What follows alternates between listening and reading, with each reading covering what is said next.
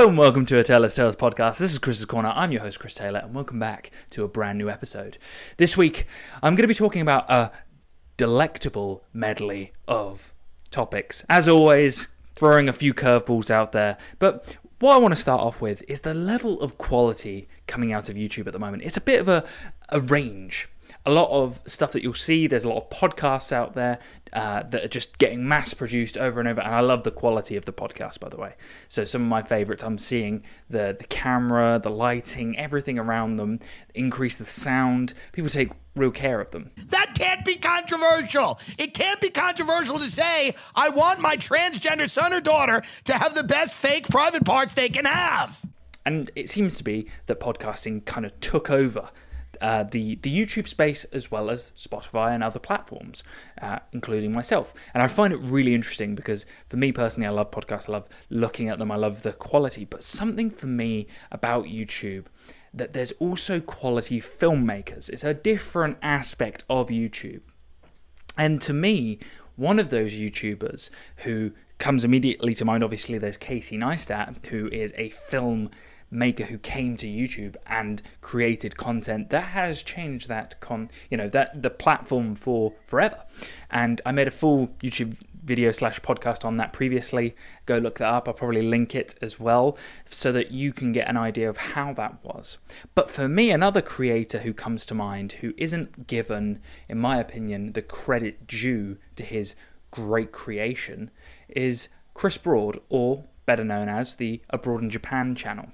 Probably one of the best channels out there for foreign travel, encompassing an entire country and showing the best and worst aspects of it. Abroad in Japan, for me, is an experience personally. It gives you an insight that's going to help you. And for myself, somebody who's going to Japan in October, I have got so much information from his channel alone that gives me all the tips and tricks to being able to survive in that country, but also seeing the best parts of it, and also trying not to offend people along the way. But what you will get is the stare of disapproval. That's another thing, is learning and being adaptable to all environments. Something that I'm doing at the moment is using Duolingo to be able to get a basic understanding of the Japanese language so that I can go in and be able to ask for things and to be able to get a basic understanding of how to get around the place. There's also the travel system around Japan, fantastic in terms of train lines, in terms of airlines, in terms of public transport. And it's all down to his videos that show you the vlog life, where it's just from his perspective on a day-to-day basis, but there's also his movies. And that's what they are. They are films. They are documentaries where he does, for instance, the journey across Japan. Play the intro.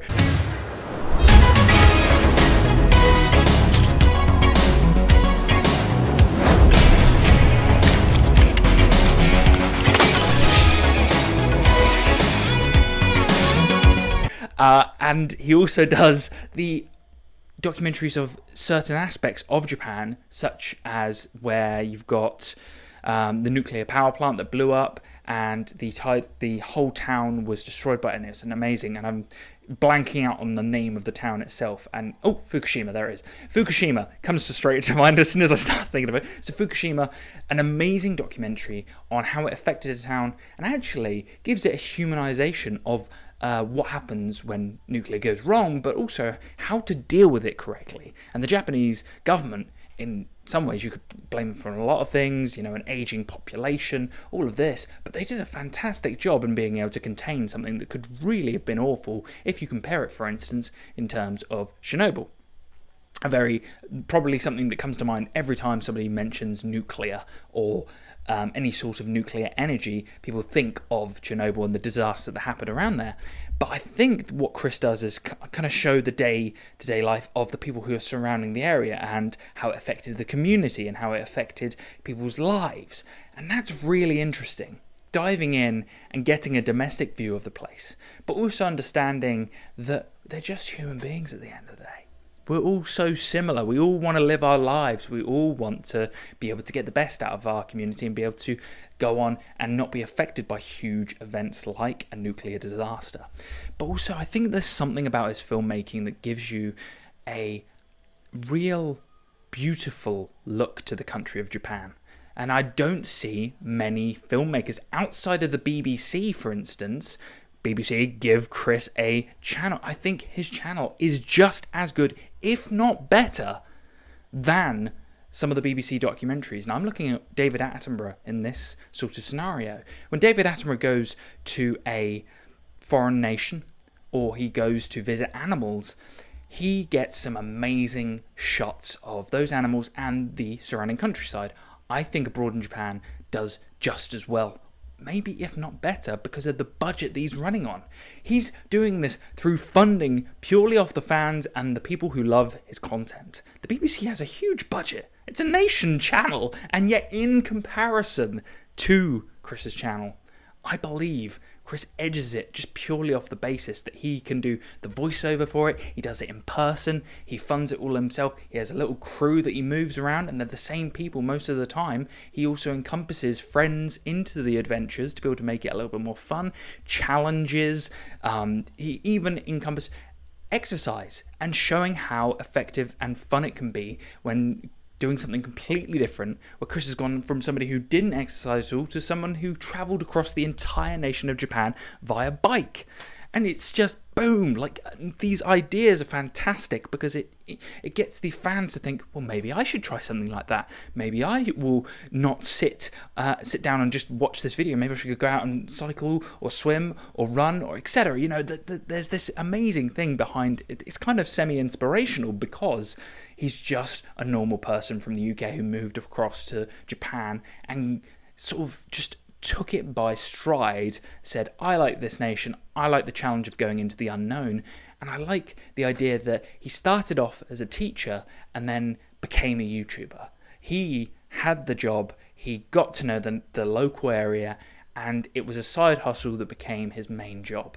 And he does a fantastic way of making us all really care, not only about characters like Ryotaro and Natsuki. Happy birthday, Ryotaro-san. Happy birthday, Ryotaro-san. Happy birthday. Go fuck yourself. Sayonara, Ryotaro. But also his surrounding characters from, for instance, oh god, the Trash Taste podcast, which those guys are brilliant as well, encompassing Joey, encompassing Jan, and also, of course, Connor. And I love that, and I love his relationship and how he brings in so much energy and shows that British snark towards how you would live and how you would react to most of the surrounding area. And I think that for me personally, without his channel, I don't know if there's another person out there who puts out content that covers a nation, that you can understand where you're going to go, you're going to find what's going to be what to be expected and how to get from place to place, and at the same time save yourself money, save yourself time, and be able to enjoy your holiday that you're going to go there. The amount of people I hear on the Abroad in Japan podcast giving information on how their travels have been improved, or they've avoided something, or they've given a story that's going to help other people when listening into this is incredible. It's human beings helping human beings with stories that are going to be able to help them. One of the great ones that I remember that comes straight to mind is a couple who got robbed, basically. Not robbed, but their credit cards got basically, filled to the brim with payments from a random night out.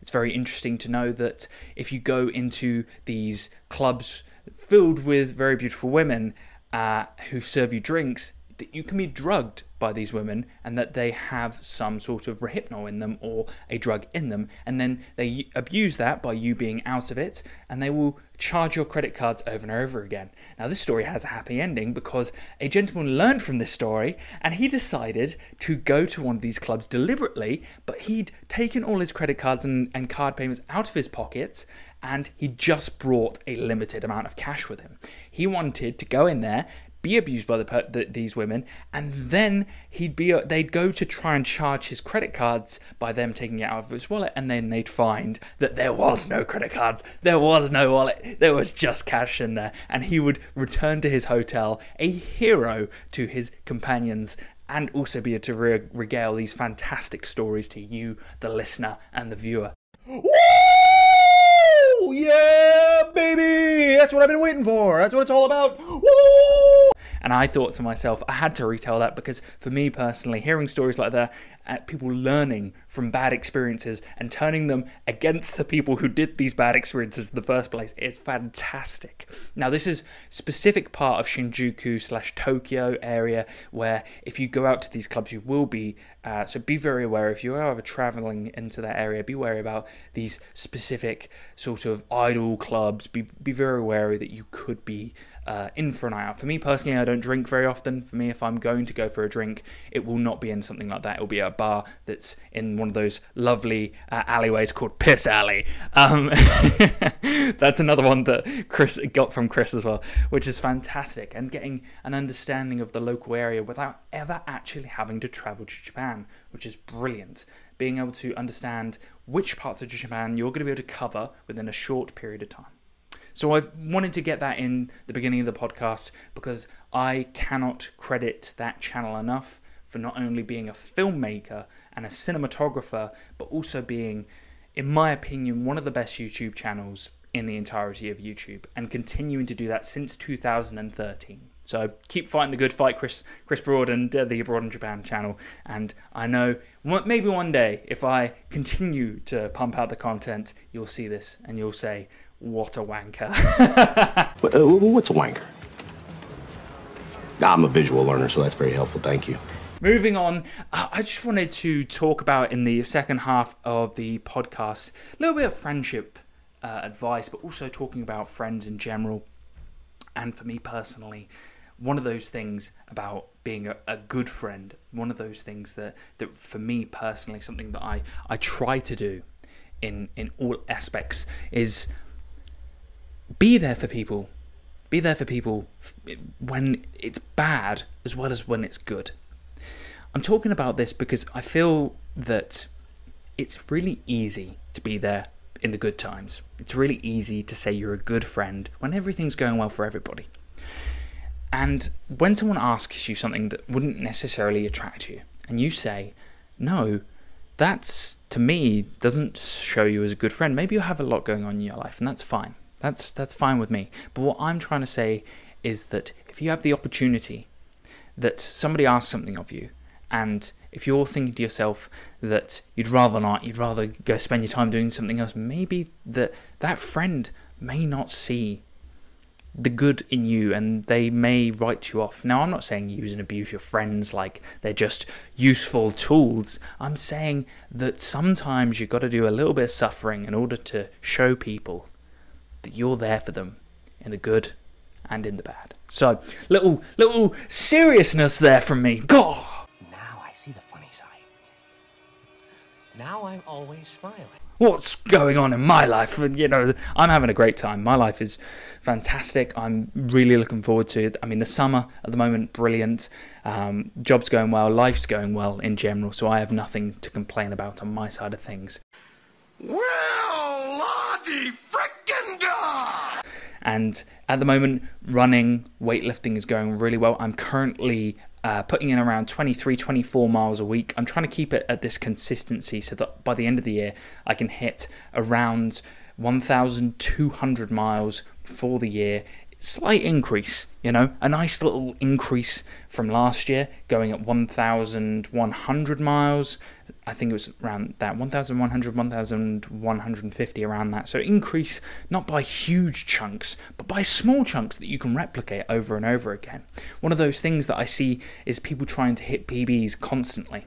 It's not possible. You can't consistently hit PBs, personal bests, in running or weightlifting if you're trying week in, week out. I don't think that's a good idea. I also think that leads to injury in terms of for any sport. If you're trying to hit your personal best every week, your body will at some point just collapse. Now, this is coming from the guy who runs and weightlifts I'm either running or I'm weightlifting every single day. Now, I've found the way for my body to be able to react to that in a way that's going to not hinder me. I'm not going to get injured. I'm not going to have any pain. One of those things that I've discovered recently, it's not an ice bath, but it's a cold bath. I know, I don't have enough ice in the house to be able to make an ice bath. What am I doing with my life? Wim Hof would be just great. He'd be just, he'd hate me for it. But the idea for me is that after a long run, like I did today, I did 11 miles at a really slow 8:07 pace, really slow because of the humidity at the moment. I don't know if you can tell, I'm sweating already, just because of it's not hot. It's like 23, 24 degrees, but the air's just thick. You know when there's not really a lot of sun, but you're just sweating. I was soaked by the end of it. But point being is, by the time I got back, I could feel my body. I could feel the joints. No pain, but you just feel it. And one of those things that stops me from having any serious injury, obviously stretching, but getting into a cold bath and doing hot cold therapy. So I'll sit in a bath just filled with cold water up to my chest, and I'll do that for 10 minutes, and I'll just set a timer. Today it was 12 minutes, but it's not. It doesn't matter. It's just getting the 10 minutes in there, getting the body used to that. Helps reduce inflammation on the knees, on the joints, and then I'm going to go into the shower and shower myself off with hot, warmer water to be able to get that back, the blood flowing back into the blood stream. And also, it's helpful for the heart rate. Like, for me personally, one of those things that I got from Goggins was that you should focus on, your training should be on your heart rate and how quickly you can go from 170, 180 all the way back down to, for me personally, my average heart rate of like 50. And for me, after a really long run like that, my heart rate goes back to around 80/70 within around 30 minutes after the run. It's quite quick. It goes boom, back down. I will put it to the highest of highs of around 180, 170, and then by the end of the run, I'm hitting on 160, 150, and then when I get back home after I've showered, it is at 80/70, and then by the end of the evening, it should be at 60s. Around that, and then by the next day it's back to 51. Now, this is an intriguing thing because for me it allows me to really quickly regain some sort of energy. I'm recording this after I've done my run, and I've found a new system. And I don't know about you, like, I love this idea of systems. I restarted reading Automatic Habits. No, what am I talking about? It's oh god. This is where my brain kicks in. No, it's... What is it? Something Habits. God, I'm going to have to look it up now. I've got the book in the other room, but I'm going to quickly do this as quick as I can without... oh my god. How do I forget this? Automatic Habits, something along those lines. This is my brain just kapoofing.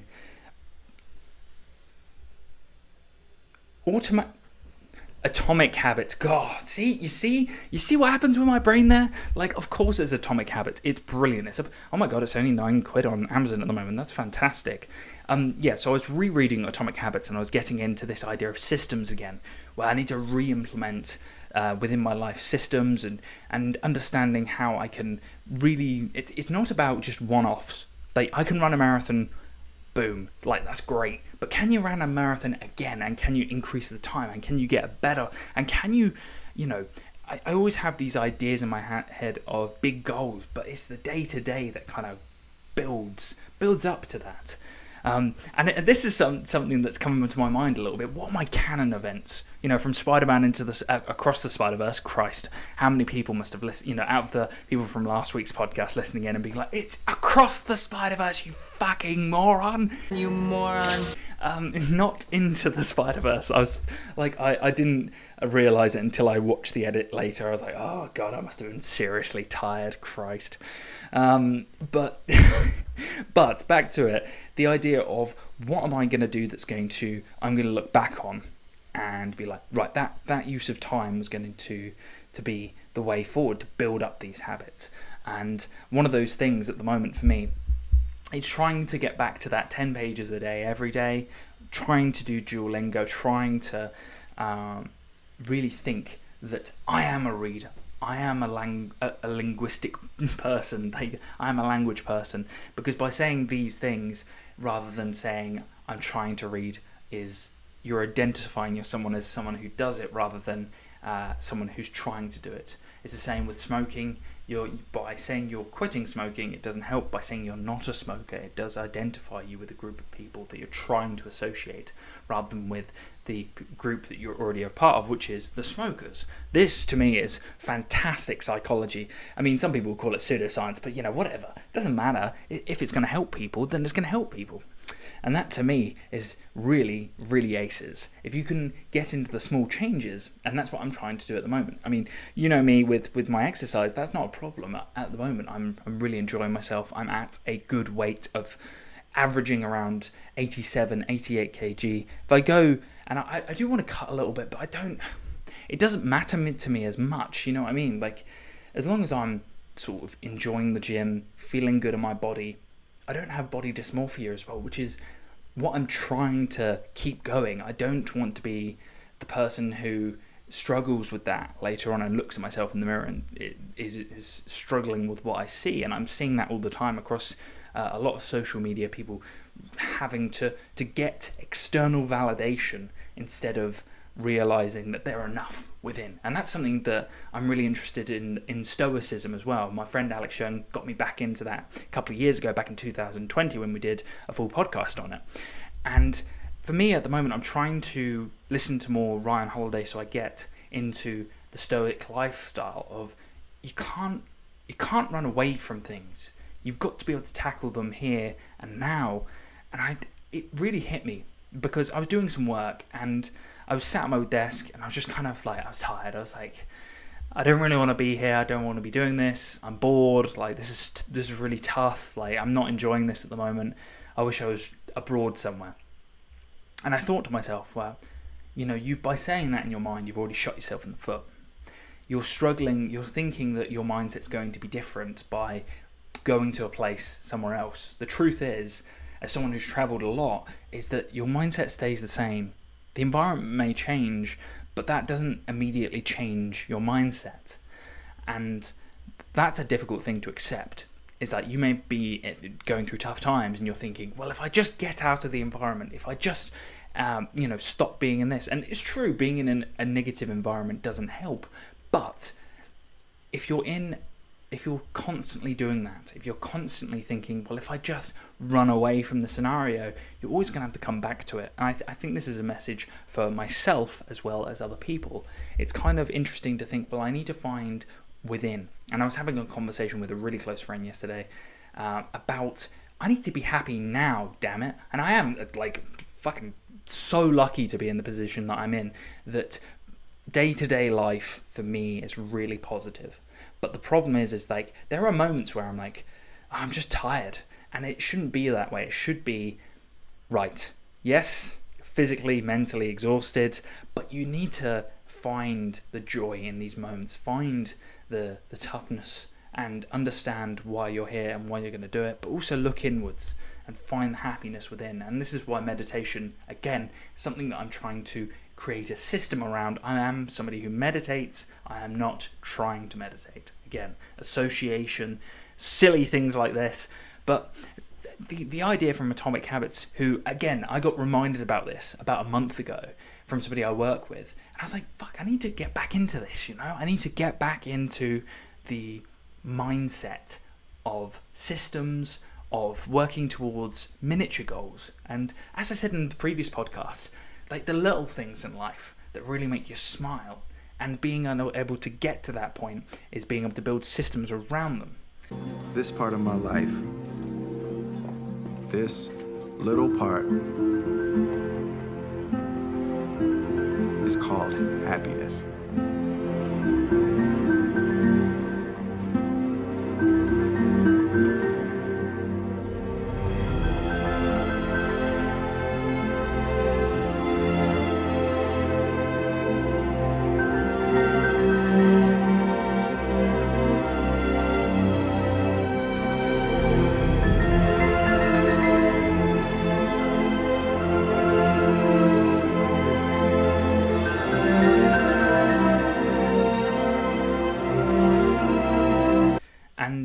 does sound a little bit, dry, dull, like, oh God, freaking day-to-day life, it's so tough, and I have to create a structure around it. It's like so many people thrive off 1 minute being able to just do something off a whim. For me personally, I don't like that. I like structure. I like this idea of repeat over and over and over again, because you build upon it. And something that I have noticed is that if you're undisciplined in that ability to rinse and repeat, yes, go change within the moment if it's going to benefit other people as well, make someone else happy, but in yourself as well, deep down, that having structure, that having that lifestyle of, I know what I'm going to be doing this weekend and next weekend and the week after, it's allowing you to be able to build a foundation of just not rigidity, but you know who you are, you know what you're going to be doing, and it settles you, and you can settle within that. And yes, you can change, you can always allow life to change with you, but if you can control what you can control, do it. Because there's so many things that we can't control out there externally. There's so many things in life where people are worried about politics, they're worried about train strikes, they're worried about things that they can't control. And the truth is that there's nothing you can do about that. And it's best not to worry about those things, because they will always happen. If there's one thing about human history, is history repeats itself over and over again. And if you are getting angry about things that are going to repeat over and over again, then you will consistently be angry or upset with those things. Enough of me lecturing about you. I'm also going to kind of just take a step back as well. I love doing this podcast. I love doing the lo-fi / music mixes, and I don't know if you recently saw, but my relaxing Kingdom Hearts music mix was just put out, so if you haven't listened to it already, please go listen to it. It's sat at around 2.6k views at the moment. It's doing really well. It's something that I really enjoy putting together, because for me personally, Kingdom Hearts, obviously from podcasts I put out before, means a lot to me. It was like my childhood video game, and the music that came with it is still with me to this day. That puts me in a extremely positive mood because of the vibes, because of what it means to me, and because of the history behind it. And I think that you, the listener, the viewer, if you are interested in just relaxing while you're working, having something sat in the background, sometimes people can work with it, sometimes people can't work with it, but having something relaxing there for you to take you down a notch, and like I've said before, not having the shoulders up to the ears and being too much in life. And I was like, okay, thanks. And allowing that to relax. Ooh, and you just feel that, just kind of, life is okay, things are good, life is good, everything's gonna be fine.